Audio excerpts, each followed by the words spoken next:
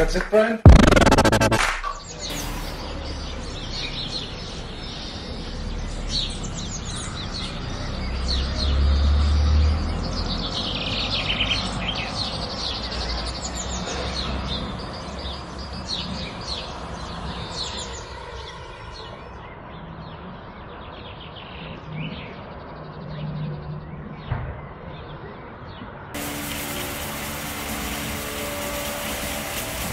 Put in a lot of 16-hour days.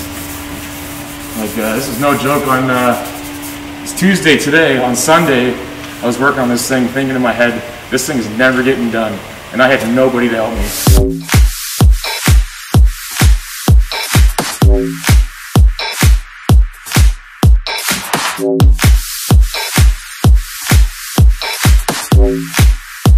The only people that would help me is people that I would pay 25 bucks an hour, and I'm tapped out. I'm running out of money. So basically he's like, either we do it during the week or you're gonna have to wait a month. So I said, we're gonna do it during the week. And then basically at that point I had to buckle down and get this thing ready, because 5 days ago this thing was bare metal. This is, I'm not kidding, like this has been a marathon. Don't give it up. I want to keep us compromising. Open your arms and pray to the truth that you're denying. Give into the game, to the sense that you've been hiding. Is it desire?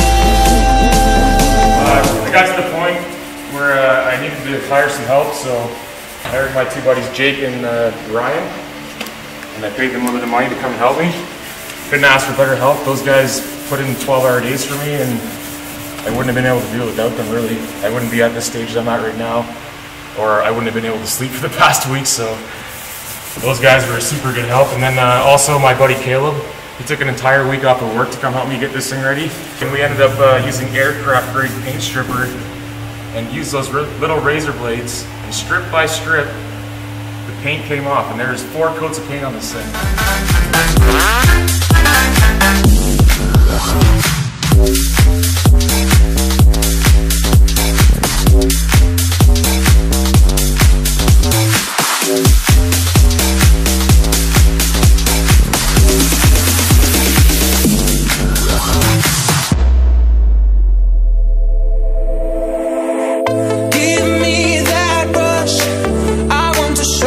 What you've been missing.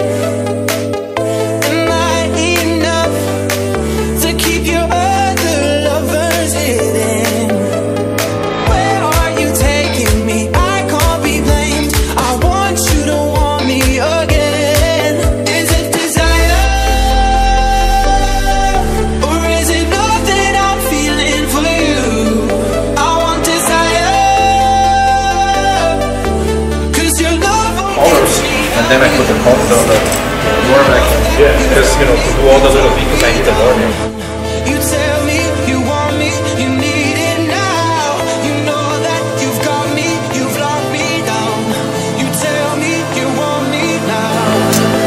You know that you've got me, you've locked me down.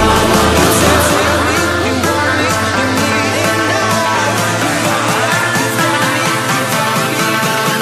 You tell me you want me now.